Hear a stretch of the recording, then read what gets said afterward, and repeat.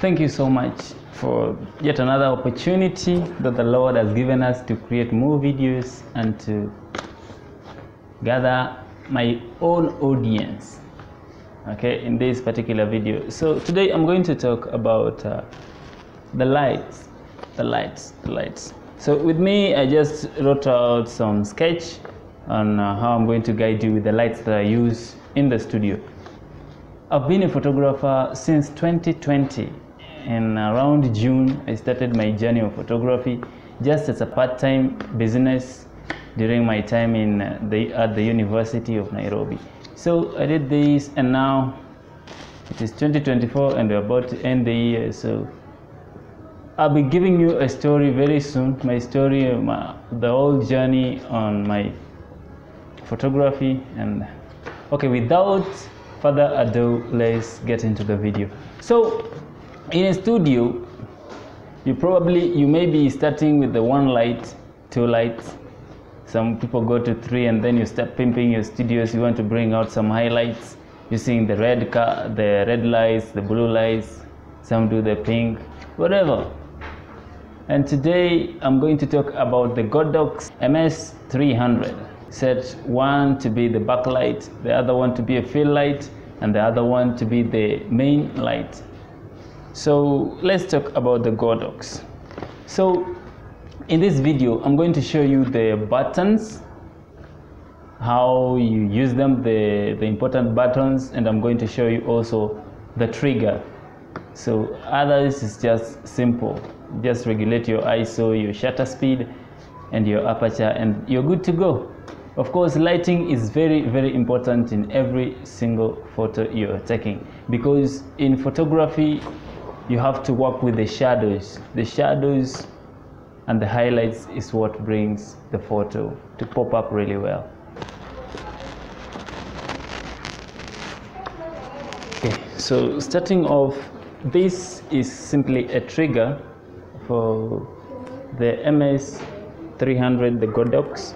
So here you can put the several lights. You can have light A, B, C, D up to E, and then this one right here is just when you press it, it will release a flash like that. So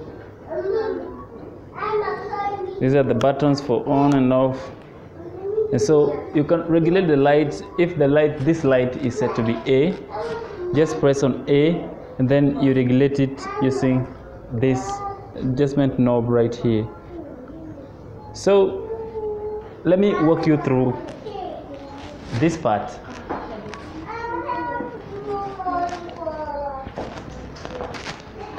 So with the trigger, when you have a camera,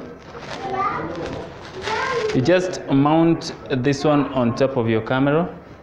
Let me get one I show you right away.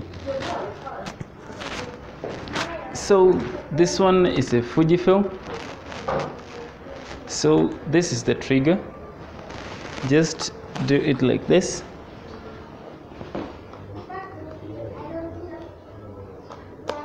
And then you do that, and it is mounted on the camera. So this is the trigger for the Godox flash.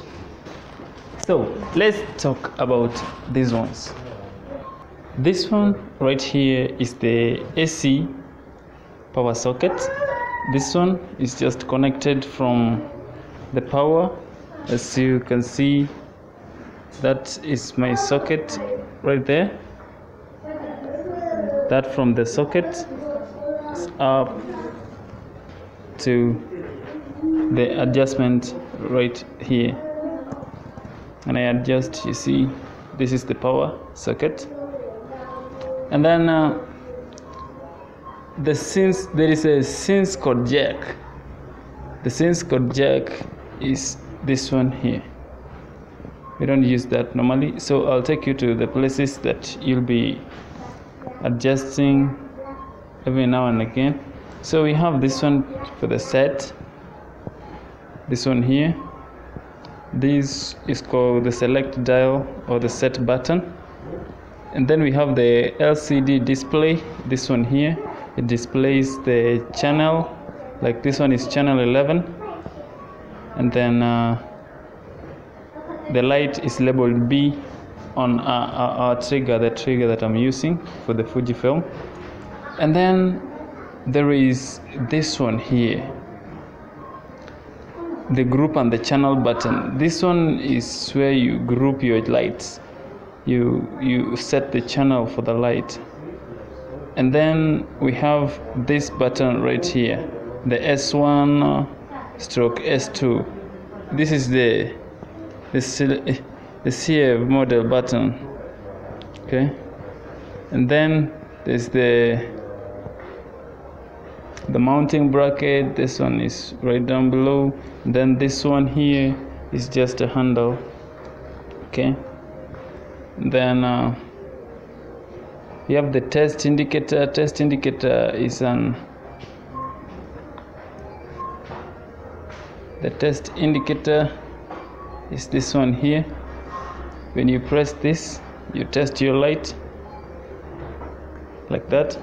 It shows the flash. Then this is the on and off. Of course, this was the first thing I was supposed to tell you. This one is called the power switch, the test button, the test indicator, the test button as well. And then this one, well, don't use it so much, so that is just a buzz button. And that's all about the Godox. And this one, if you have them, two of them, you can use one as your main light and the other one as your fill light. If you have them three, of course you can use one as a backlight. In the trigger you have the A, B, C. These are the number of lights that you're having, and then this one is just a test. You test if your lights are working. And then this one here is the on. Just put them like that, and then the trigger is on. Of course, when you want to test for the light, you just press on here. On your Godox, on the light itself, when you press on this, it does the same thing. So it is really easy to use. So regulating, let's say you want to regulate the light A. The light A is this one. You just press on A, and then you'll see it is highlighted right here. When you press on A, let me press it. Let's press A, and you can see that A is highlighted on my camera here. You see right there. And then you just use this one, the adjustment knob below it, to regulate it. This one is for the fill light, and I use this one for the backlight. I place it just behind the subject, and then I have this, which is the natural light. So the three lights are enough for me, because when the subject is, let's say, at that seat right there, I'm having my camera, and then we have the fill from this side, and then we have this one from the other side, from the back of the subject, and then we have this, the front of the subject. Okay, so thank you so much for watching this video. I hope to see you on another one, and I'll leave my link in the description to show you much more about the Godox, prices, and how to regulate some other things that I haven't mentioned in the video. So thank you so much for watching, and I hope to see you on the next one. Bye.